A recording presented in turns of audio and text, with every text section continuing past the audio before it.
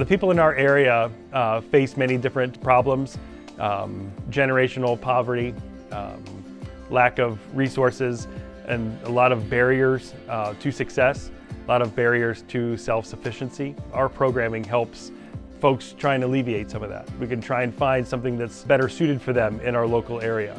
The ARC grant allows us to connect to our communities on a deeper level, where we're impacted with schools, correctional facilities, community organizations. We really have no stones unturned. We're really just being able to help everyone at this time. You know, where the schools might not have funding for programming, we can step in and help where we're needed when folks are looking to find their career pathway. Right now, the biggest challenges the Department of American Building Trades has is, and their local unions, is getting people to apply. I mean, there used to be a time when we'd have 100 people or 200 people applying for 10 or 15 positions. Now it's almost the opposite. We could probably use several more people than we have, and we don't have maybe 15, 20 even apply. Recruiting apprentices, they're more technical, more technology. The virtual reality, I've seen it used for the recruitment process that's more interactive with it than just asking questions and answering their questions. To have the virtual reality, it seems to get them more involved to understand what the trade is about. You know, the Workforce Development Board is actually probably one of the best kept secrets. Our goal is to give them purpose, which ultimately impacts individuals' lives. It leads to not just a job, it leads to a career. And our whole mission and vision centers on what we call CAPES, C-A-P-E-S, capturing Appalachian prosperity through economic success. And what that truly means is getting people to trust in their CAPE and take that leap of faith. Because what that leap of faith is saying, wait a minute, now I have the confidence to do what I've always wanted to do.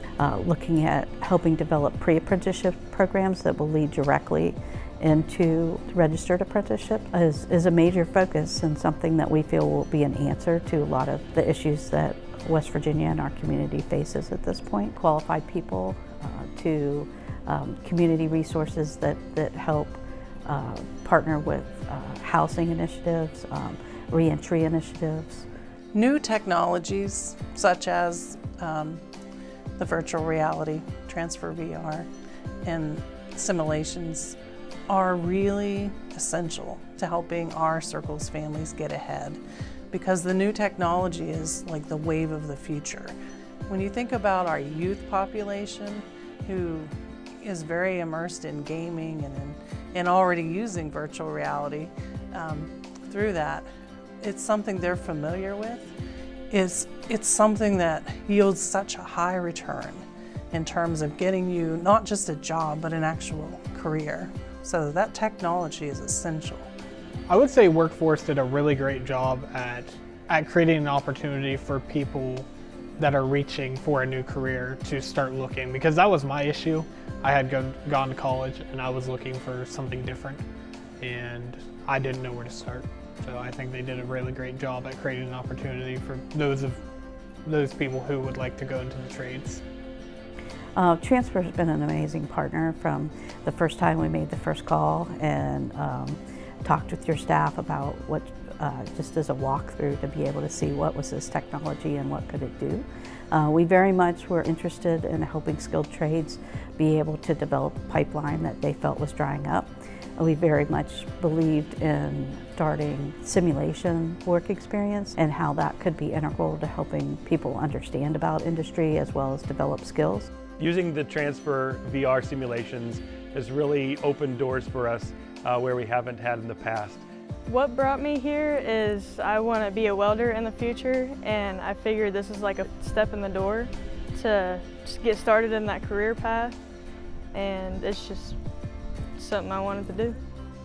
With this program, I was able to go out, look at the different trades besides the one I was already registered with and working with. I think what surprised me most about integrating this new technology into our organization was how easy it was to do so. The Workforce has done an excellent job of training their technicians that come out and help And they're always there. They have the answers to any questions or any issues you need to work through. They are very patient and they're very gentle. I think of a class we were offering in Calhoun County, which is a very rural community. Probably 90% of the class was 60 and up. So they definitely had never utilized any technology like the virtual reality. But those that did, they were just so enamored with it, and they just couldn't believe it.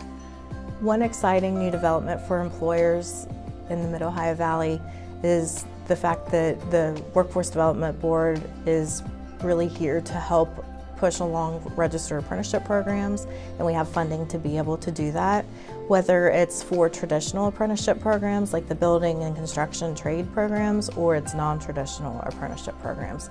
So with registered apprenticeship funding that we have, we are able to help with the classroom training, the related instruction that has to take place in the classroom, and the cost associated with that.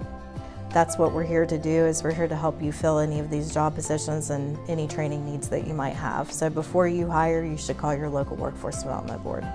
I think hope comes from being heard and being seen, and for people to be able to have platforms like the virtual platforms or any of the other tools that we use for career exploration and training, for people to say, hey, that's me, that's what I want to do, and how can we make that happen?